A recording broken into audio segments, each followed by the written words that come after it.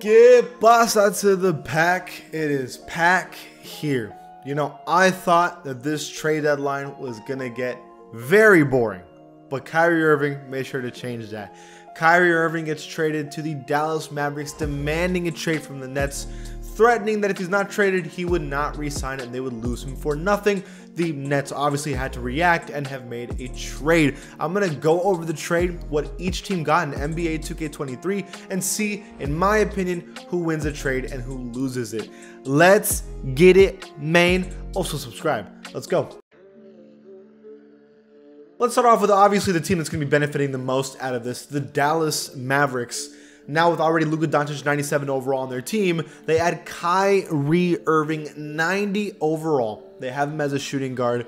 This would basically give Luka Doncic that #2 star that is absolutely needed if you want to win NBA championships. The Dallas Mavericks were a good team in the NBA, in the West specifically, but they were clearly missing that extra piece. They thought Christian Wood would be that piece, but when they lose Jalen Brunson at the same time, they essentially flipped those players, and they didn't really get better, while the rest of the West and East got better.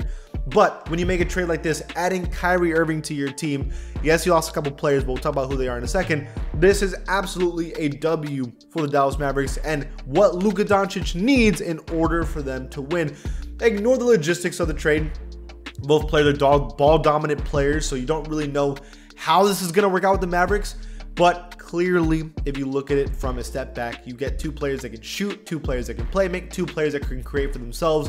This is absolutely going to be a good thing for the Mavericks more than a bad thing.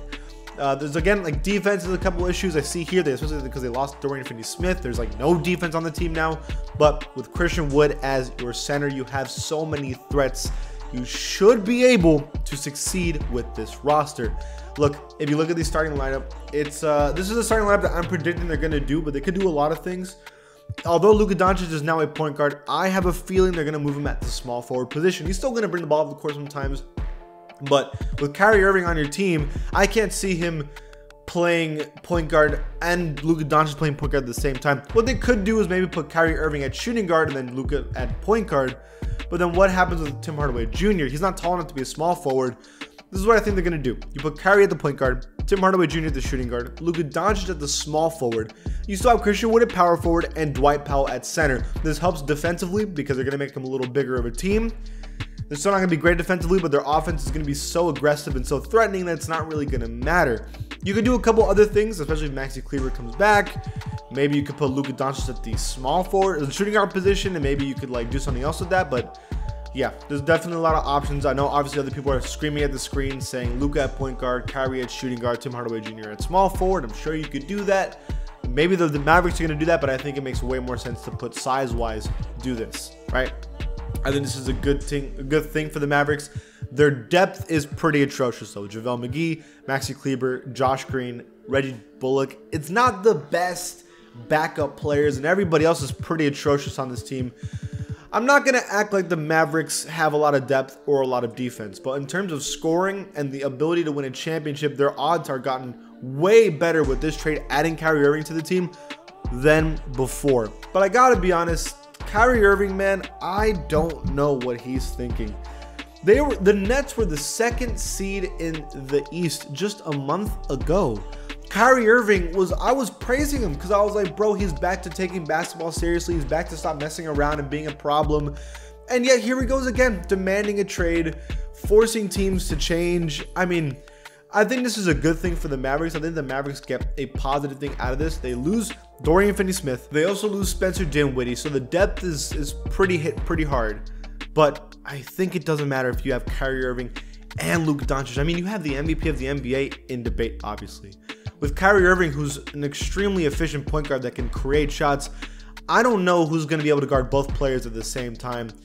It's going to be an offensive nightmare for any team to play against them, but it's the defense that wins championships, and I don't know if this team is built defensively to succeed in that way. But Kyrie Irving isn't a bad defender. Tim Hardaway Jr. is. Luka Doncic is not very good defensively, but Christian Wood and Dwight Powell should be able to do it. So it all depends on if the team can play good defense rather than the individual players, and they could have a chance. We're going to have to wait and see how it works out for the Mavericks. But now we're going to have to look at the Brooklyn Nets. Assuming Kevin Durant comes back healthy this season, This is your brand new lineup of Kevin Durant at your best player, Nicholas Claxton as a Defensive Player of the Year candidate. You have now Spencer Dinwiddie back with Brooklyn. You have Ben Simmons still around at 80 overall, one of the better defenders of basketball. TJ Warren, who has good and bad games. Seth Curry, who's been playing a little better lately. Dorian Finney-Smith, who's a good defender. Good shooter Joe Harris. You have Patty Mills playing good right now. You have also Cam Thomas, who's an amazing player. And Watanabe, who's been good. So you do have some things here.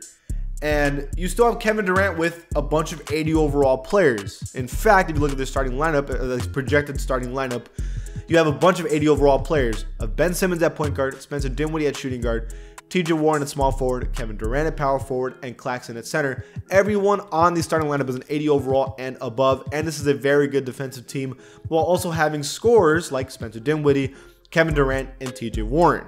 So in theory, Kevin Durant still has a pretty good roster here, but the Nets are terrified that Kevin Durant is going to leave the team at the end of the season. And if that's the case, then yes, without Kevin Durant on this team, it's not looking very good anymore, is it? So you're going to have to trade Kevin Durant if he's starting to leave. But the thing is, it's such an awkward situation because, like, is he going to leave or not? Does he want to get traded or not? We don't officially know. Assuming he stays, do I think the Nets still have a chance of being good? I don't know. The big thing here is you do still have Cam Thomas, and Cam Thomas is looking like he's going to be very good as long as it gets actual playing time, right? Yuta Watanabe is a good shooter. So your depth is very good. You have defensive players, you have scorers with Seth Curry and Dorian Finney-Smith. You have a center that can play great defense. You have Kevin Durant, who's an MVP candidate. You have TJ Warren, who we know can score when playing well. We have Spencer Dinwiddie, who also know can score when playing well. The big question mark is Ben Simmons. Can Ben Simmons be more of an offensive threat? We know that's not the case. He does not shoot the basketball. He's having 0-point games. I know he's a good defender. I know a lot of people preach about how good of a defensive player he is, and I respect people's thoughts on that. But, when you're just a playmaker who plays defense, you're not a threat offensively, and you become a liability. When you're not really doing anything to threaten driving the basket, threaten shooting the ball, people are not afraid of Ben Simmons, and it's not really helping the team. Again, this team is definitely filled out for shooters, and you can definitely make some things happen with Ben Simmons, but I don't know, man. From what I'm looking at here, I can't see Kevin Durant wanting to stay when you don't have a clear number 2 scoring option. This is what you could do if you're the Brooklyn Nets. You can do Ben Simmons at the small forward position, and then TJ Warren is flipped with Cam Thomas. Now, what this does is that now you have a clear TJ Warren off the bench kind of scorer. You have Cam Thomas, a point guard that we know can get crazy good offensively. We know Spencer Dinwiddie can be good offensively. And you're looking at a little more aggressive lineup offensively. You just have to hope that Cam Thomas right now becomes that guy offensively, and who knows, right? But that thing is, that's a gamble. You don't know if that's going to work. And you don't even know if Kevin Durant wants to be there anymore. The thing is that the Nets are in so many weird, awkward positions where they have to make so many gambles that I just don't know if this is going to work out for the Brooklyn Nets. What I'm going to do is simulate an NBA season with these new teams just to see what 2K thinks is going to happen, and I'll stop it from there. Well, as you can imagine, Luka Doncic wins MVP, even with Kyrie Irving on his team, averaging a super triple-double. If we look at the NBA standings, the Nets actually don't even make the play-in tournament. They are the 11th seed. So according to 2K, this is a terrible situation for the Brooklyn Nets. As for the Western Conference, the Dallas Mavericks end up with the best record in the NBA, tied with the Boston Celtics. So at least in terms of simulation and 2K theory, they do believe that the Dallas Mavericks are going to end up being the best team in the NBA with the best chance in the West, assuming healthy. They think that Spencer Dinwiddie will average 15 points per game, but that's not going to be enough for Kevin Durant's 31 points, and like no one else is really going to be doing good offensively. While the Mavericks have Kyrie and Luka Doncic putting up video game numbers, while Christian Wood's having a good season as well. You can understand why it's going to be a good season for the Mavericks now with Kyrie Irving because of the offensive terror that these two are bringing. Let's simulate the playoffs real quick just to see if they make the NBA Finals, and that's it. So already, according to 2K, they win the Western Conference Finals. Luka gets almost 40 points per game in the Western Conference Finals, and it's a Celtics Mavericks NBA Finals according to NBA 2K23. Let's simulate through the round, and we get a 7-game series, but the Celtics win over the Mavericks. Tatum drops 44 points per game in that series, but he goes 7 games. That is, listen, bro, if you are the Dallas Mavericks, That is what you want. You just want a shot now. You don't want to lose Luka Doncic because the team is struggling. If you can make the NBA Finals and go 7 games against the best team in the NBA, that's a good thing. I think the Mavericks made a good decision. Now, is there a fear that Kyrie Irving can leave at any moment, or for the smallest reason ever, Kyrie Irving becomes a problem? Yeah, that's an issue. But if that chance, that opportunity is to win an NBA championship, you take it. You absolutely take it if you're the Dallas Mavericks. What do you guys think? Leave it in the comments below. If you like this channel, please give it a sub. I'll see you guys next time.